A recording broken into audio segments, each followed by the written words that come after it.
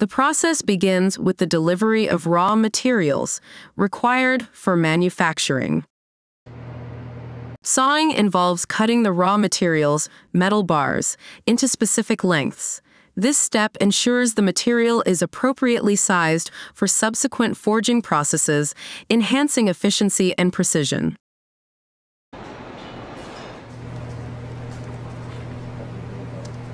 Heating involves raising the temperature of the metal to make it malleable for forging.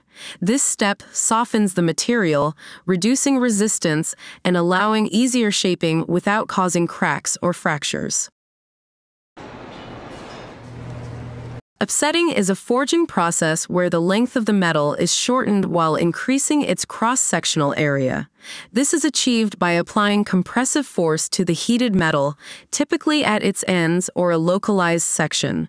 The goal is to concentrate material in a specific area to create features like flanges, heads, or thickened sections, which are essential for strength or connection points in the final product.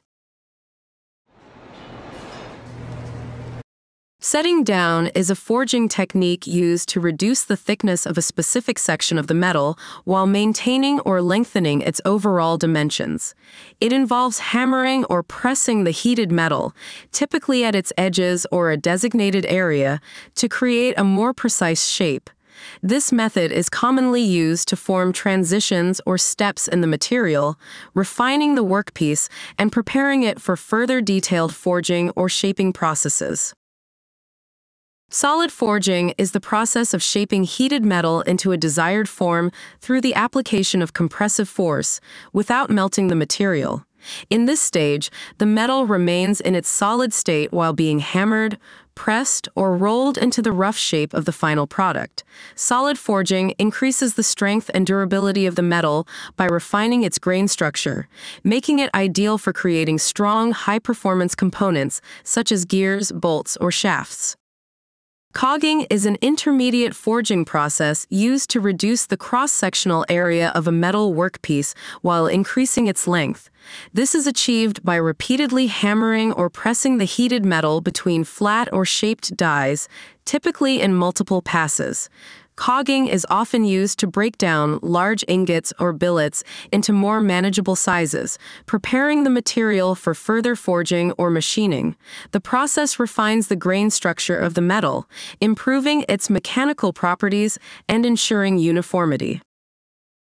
Scarfing is a process used to clean or prepare the surface of a metal workpiece by removing defects such as oxides, scales, or imperfections. Typically done using a cutting torch or grinding tool, scarfing ensures a smooth, defect-free surface for subsequent operations.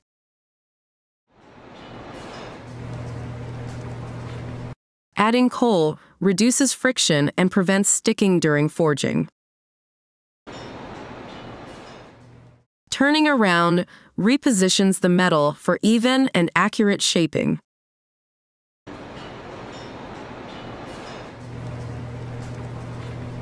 Hollow forging involves shaping heated metal to create hollow components or features, tubes or rings. This is achieved by using specialized tools or dies to either punch a hole through the metal or expand it into a hollow shape. The process can be performed using various techniques, including extrusion or open die forging. A straw boss oversees and manages specific tasks on the shop floor, ensuring proper execution of work, coordinating between workers, and addressing issues to maintain smooth production flow. Tap forging involves light, precise hammering or tapping to refine details or create threads on a metal piece. It enhances surface finish and ensures accurate dimensions for final assembly or use. Straightening corrects distortions to ensure proper alignment and shape. Cutting involves removing excess material from the forged piece to achieve the final dimensions and shape. This step can be done using various tools, such as saws, shears, or automated cutting machines. Accurate cutting is crucial for achieving the required specifications and ensuring the workpiece fits properly in its intended application. This process finalizes the shape, removes imperfections, and prepares the component for subsequent finishing or assembly.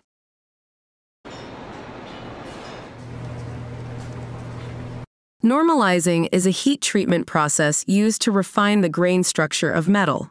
The material is heated to a temperature above its critical point and then air-cooled. This process relieves internal stresses, improves machinability, and enhances mechanical properties such as strength and toughness. Tempering reduces brittleness by reheating and cooling hardened metal. Quenching is a rapid cooling process used to harden metal, typically after it has been heated to a high temperature during forging or heat treatment. The metal is quickly immersed in a quenching medium, such as water, oil, or brine, to rapidly lower its temperature. This rapid cooling transforms the metal's microstructure, increasing its hardness and strength. However, it can also introduce internal stresses and brittleness. To counteract this, quenching is often followed by tempering, which involves reheating the metal to a lower temperature to reduce brittleness while maintaining the desired hardness and strength. Tempering is a heat treatment process where metal, previously hardened through quenching, is reheated to a lower temperature and then slowly cooled. This process reduces brittleness and internal stresses, improving toughness and ductility. Grinding smooths surfaces and refines shapes using abrasive materials. Run-out measurement assesses the deviation of a rotating component's surface from its ideal rotational axis. This ensures precision and alignment, reducing vibrations and improving performance in machinery and rotating parts. Magnetic particle testing involves applying a magnetic field to a ferromagnetic material and then sprinkling fine magnetic particles on its surface. Flaws like cracks or weld defects disrupt the magnetic field, causing the particles to cluster around these areas, revealing defects visually. Ultrasonic testing uses high-frequency sound waves transmitted through a material. Reflected waves are analyzed to detect internal flaws, such as cracks or voids. Material testing involves evaluating the physical and mechanical properties of materials, strength, hardness, and elasticity.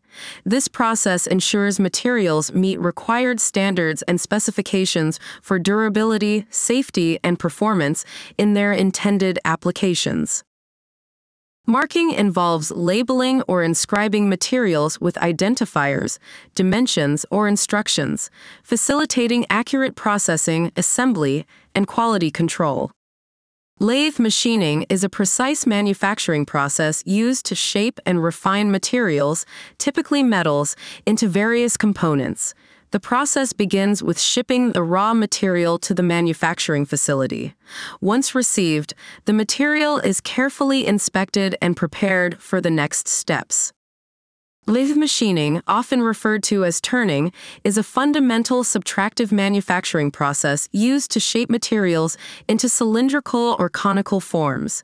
During lathe machining, the workpiece is securely mounted on a rotating spindle. As the spindle turns, a stationary cutting tool is fed into the material to remove excess material, gradually shaping it into the desired form. This process can create features such as external and internal diameters, threads, and grooves.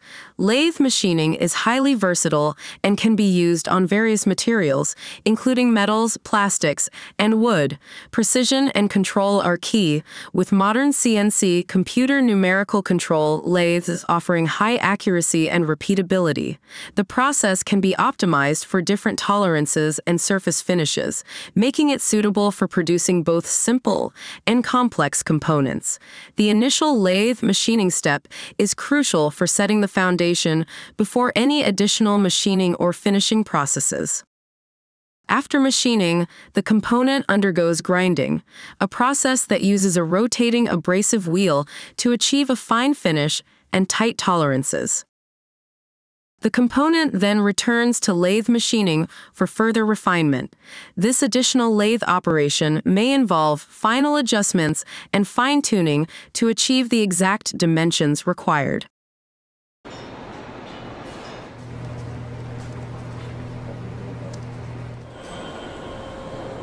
The component is then processed through 5 faces machining.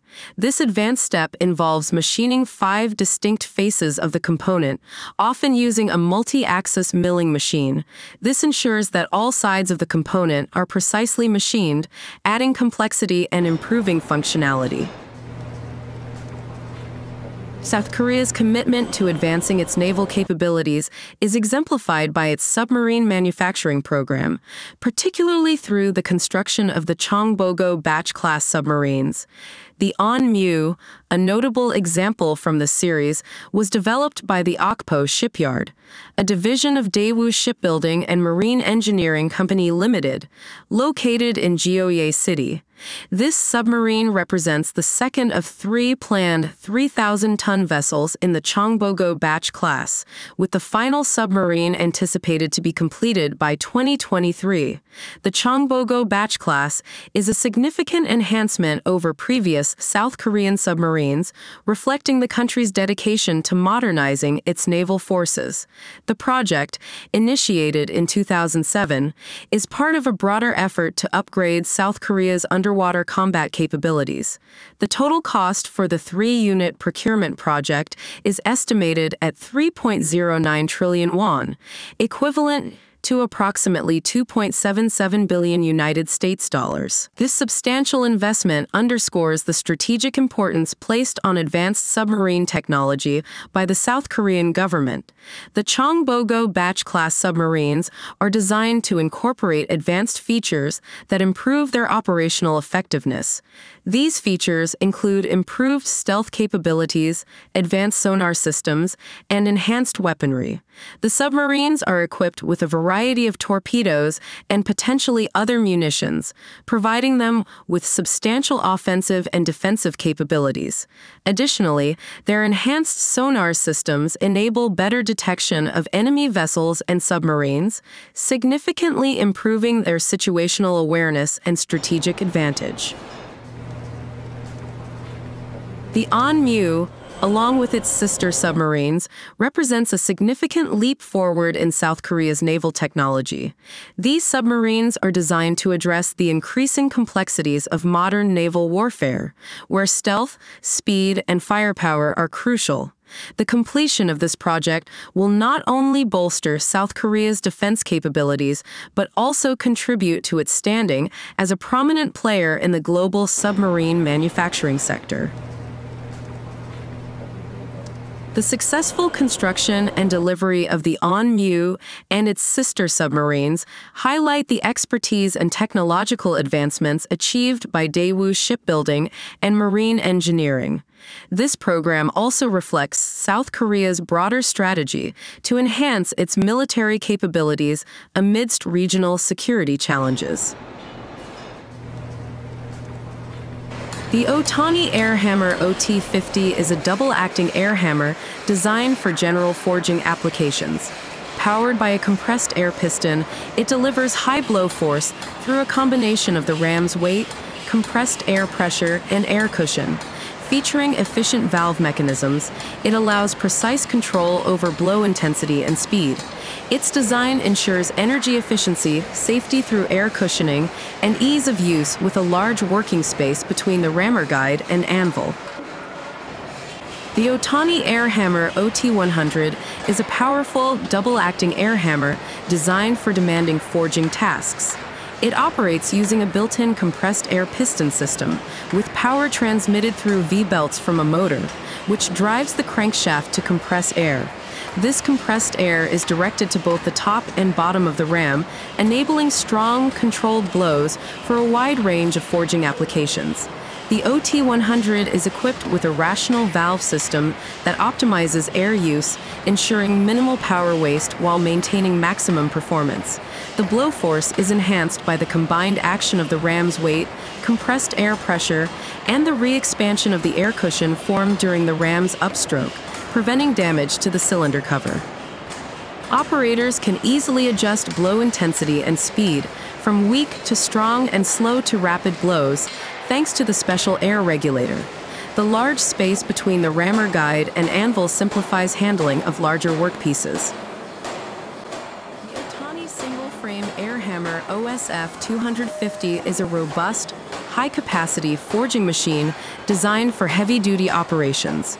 Featuring a single-frame design, it offers superior rigidity and stability, making it ideal for handling large and complex forging tasks. Powered by a built-in compressed air piston, it delivers strong, precise blows through a combination of the ram's weight, compressed air pressure, and air cushion effects.